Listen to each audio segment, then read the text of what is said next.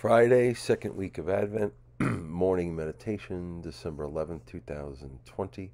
Meditations are taken from Meditations and Readings for every day of the year by St. Alphonsus Liguori, Bishop and Doctor of the Church, first choices teacher in moral theology. Act of faith in the presence of God, in nomine Patri, Filii, Spiritus Sancti, Amen. Most holy, adorable, and undivided Trinity, one God in three persons, I believe that thou art here present. I adore thee with the deepest humility, and render to thee with my whole heart the homage which is due to thy sovereign majesty. Grant me the grace to pray as I ought. Speak, Lord, for thy servant heareth. O Blessed Virgin Mary, Mother of God and my Mother, I ask for the grace to continue to pray. Christian soul, reflect on these every day of your life. There is one God to glorify, one eternity to prepare for, saints and angels to call upon, one life to use well, one body to mortify, one death to suffer, one hell to avoid, one judgment to confront, one Jesus to imitate, one soul to save, neighbors to edify, one world to be detached from, sins to expiate for, passions to subject to our will, virtues to acquire, one heaven to win. Act of humility, litany of humility. O Jesus, meek and humble of heart, hear me. From the desire of being esteemed, deliver me, Jesus. From the desire of being loved, deliver me, Jesus. From the desire of being extolled, deliver me, Jesus. From the desire of being honored, deliver me, Jesus. From the desire of being praised, deliver me, Jesus. From the desire of being preferred to others, deliver me, Jesus. From the desire of being consulted, deliver me, Jesus. From the desire of being approved, deliver me, Jesus. From the fear of being humiliated, deliver me, Jesus. From the fear of being despised, deliver me, Jesus. From the fear of suffering rebukes, deliver me, Jesus. From the fear of being calumniated, deliver me, Jesus. From the fear of being forgotten, deliver me, Jesus. From the fear of being ridiculed, deliver me, Jesus. From the fear of being wronged, deliver me, Jesus. From the fear of being suspected, deliver me, Jesus. That others may be loved more than I, Jesus, grant me the grace to desire it. That others may be esteemed more than I, Jesus, grant me the grace to desire it. That in the opinion of the world others may increase and I may decrease, Jesus, grant me the grace to desire it. That others may be chosen and I set aside, Jesus, grant me the grace to desire it. That others may be praised and I unnoticed, Jesus, grant me the grace to desire it. That others may be preferred to me in everything, Jesus, grant me the grace to desire it. That others may become holier than I, provided that I may become as holy as I should, Jesus, grant me the grace to desire it. Almighty God, Father, Son, Holy Ghost, we ask for your guidance in this our morning meditation through the intercession of thy blessed Mother Mary, ever Virgin. Ave Maria, gratia plena Dominus tecum, benedicta tu in mulieribus, and benedictus fructus ventris tui, Jesus. Sancta Maria Mater Dei, ora pro nobis peccatoribus, nunc in hora mortis nostrae. Amen. Come, Holy Ghost, fill the hearts of thy faithful, and kindle in them the fire of thy love. Send forth thy Spirit, and it shall be created, and shall renew the face of the earth. Let us pray, O God, who did instruct the hearts of the faithful by the light of the Holy Ghost, grant in that same Spirit that we may be truly wise, ever to rejoice in his consolation. Through Christ our Lord. Amen. Morning meditation, considerations on the religious state. Consider the immense glory that religious will enjoy in heaven. Quote, he will render to everyone according to his works. Matthew 16, verse 27. From this you can judge how exceedingly great will be the reward that God will give in heaven to good religious on account of the great merits they acquire every day. Quote, going, they went and wept, casting their seeds, but coming they shall come with joyfulness, carrying their sheaves. Psalm 125, verse 6 and 7. Consider in the first place what St. Bernard says, that it is difficult for religious who die in the religious state to be damned. From the cell to heaven the way, quote, from the cell to heaven the way is easy. One scarcely ever descends from the cell into hell, unquote. The reason the saint adduces is, quote, because one scarcely ever perseveres in it until death, unless he be predestinated, unquote. For it is with difficulty a religious perseveres until death, if he be not of the number of the elect of paradise. Therefore St. Lawrence Justinian called the religious state the gate of paradise. Quote, of that heavenly city, this is the gate, unquote. And he said that, therefore, quote, religious have a great sign of predestination, unquote.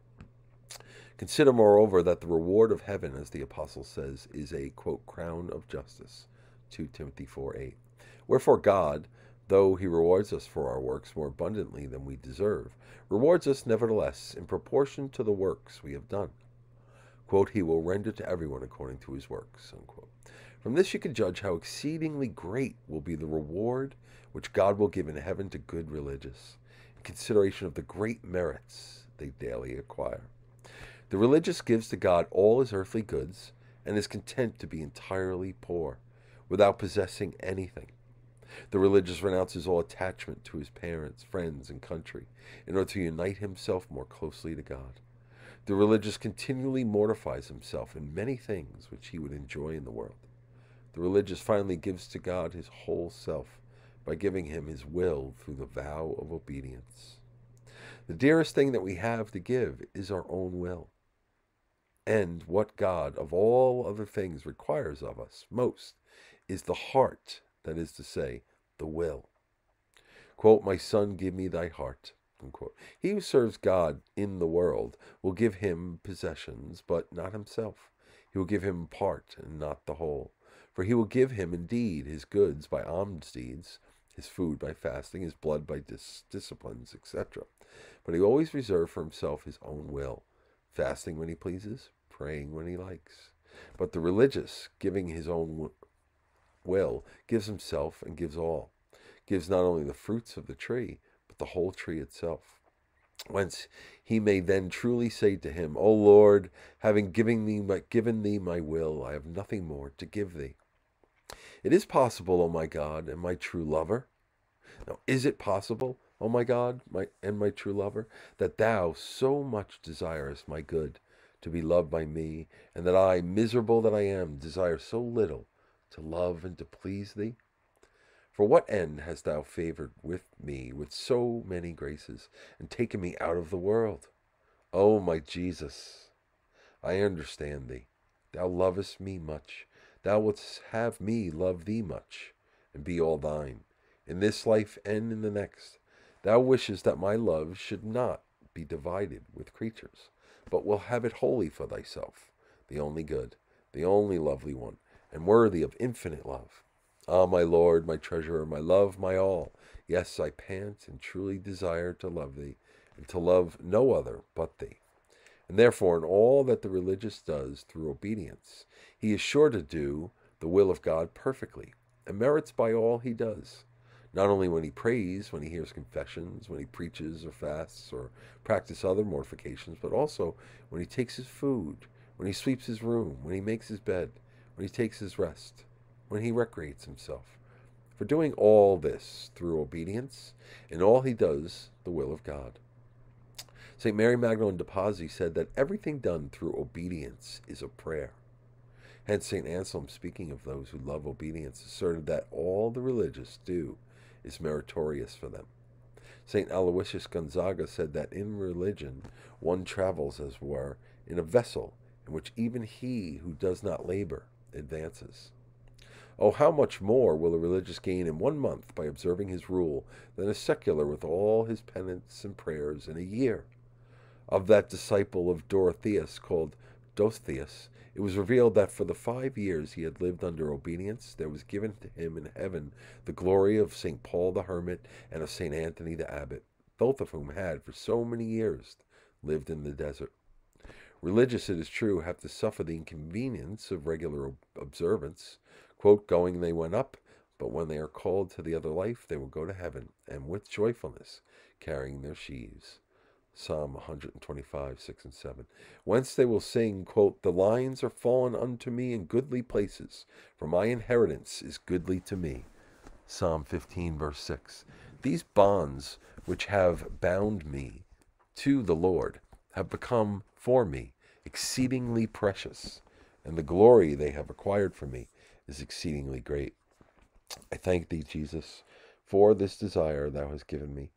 Preserve it in me, always increase it in me, and grant that I may please thee and love thee on this earth as thou desirest, so that I may come hereafter to love thee face to face with all my strength in paradise.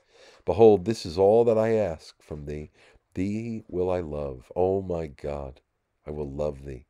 And for thy love I offer myself to suffer every pain. I will become a saint, not that I may enjoy great delight in heaven, but to please thee much, O my beloved Lord, and to love thee much forever. Graciously hear me, O eternal Father, for the love of Jesus Christ. My mother Mary, for the love of this thy Son, help thou me. Thou art my hope. From thee I hope for every good. Spiritual reading. Counsels concerning a religious vocation. 5. The means to be employed for preserving a religious vocation. B. Prayer. In the second place, it's necessary to remember that these vocations are only preserved by prayer. He who gives up prayer will certainly lose his vocation. It is necessary to pray, and to pray much. Therefore, let him who feels himself called not omit to make every morning after rising an hour's meditation, or at least one for half an hour in his own room, if he can do so without molestation, and if not, in the church, and likewise for half an hour in the evening. Let him not omit also to make every day a visit to the most holy sacrament and to the most blessed Virgin Mary, in order to obtain the grace of perseverance in his vocation, and let him not omit to receive Holy Communion 3 times or at least twice a week. His meditations ought almost always to be on his vocation, considering how great a favor he has received from God in being thus called by him, and how much more easily he will secure his eternal salvation if he be faithful in following it. And on the contrary, to how great a danger of being lost he exposes himself if he be unfaithful. Let him then especially keep before his eyes the hour of death, and consider the contentment that he will then feel if he shall have obeyed God, and the pains and the remorse he will experience if he should die in the world. To this end, I shall add some considerations on which he may make his meditation.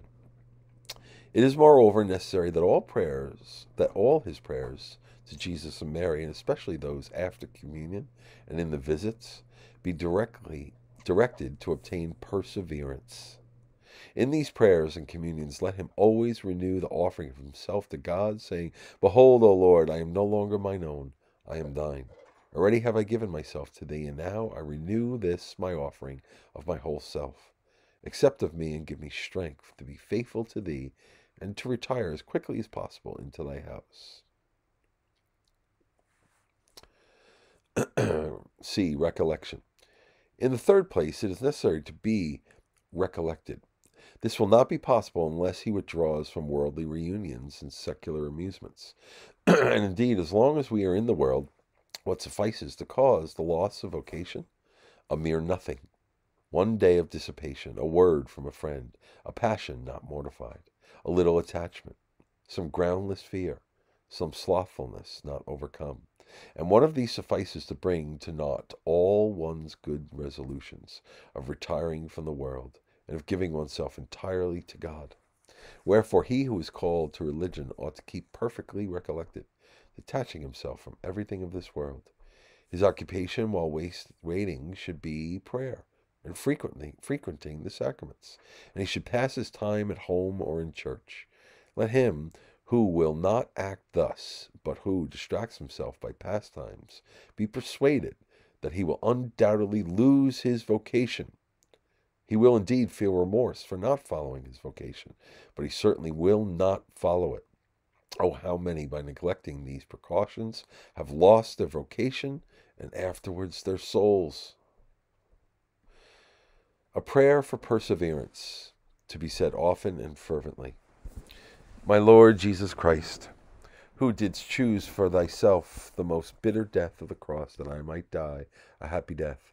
Ah, since thou hast so loved me as to call me out of the world to follow in thy footsteps, and be thus always united to thy loving heart, bind me, I beseech thee, dear Jesus, with the sweet chain of thy love wholly to thyself, that I may never more be separated from thee.